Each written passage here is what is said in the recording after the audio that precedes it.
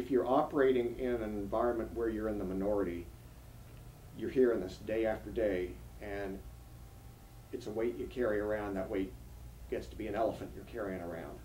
Last Wednesday, 200 students, faculty, and staff showed up for the Times Talk, ready to have an open conversation about the changes that need to take place in order to make the campus a safe place for all students. So here's what I'd like to ask you to do. If you're willing to be respectful in your interactions with each other today. This conversation presented many different emotions among students, including frustration and anger, as well as encouragement and excitement. I'm actually excited about this opportunity because there's a lot of people that don't believe that we have this types of behavior on campus, that we don't have people that have these racist opinions about all this. And I think this year is a very recent active event that shows that some people actually do feel this way. Students were anxious to let their opinions be heard. Talk about, you've seen it, we've all seen it, we're talking about it. Let's just go ahead and not even look at the app anymore, but let's keep talking about it and other ways to kind of move forward in the discussion.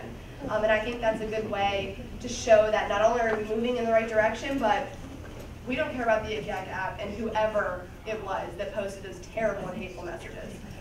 So I think that's one way we can easily put on a flyer. Steps are already being taken towards initiating change on the Georgia College campus through a number of outlets.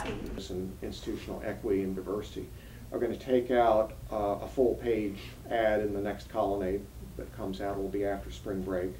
There's an online site that they can go to, anyone on campus can go to put their name to that statement.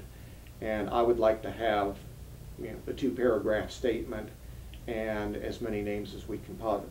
I would like to actually buy 2 facing full pages to hold all the names that follow the statement.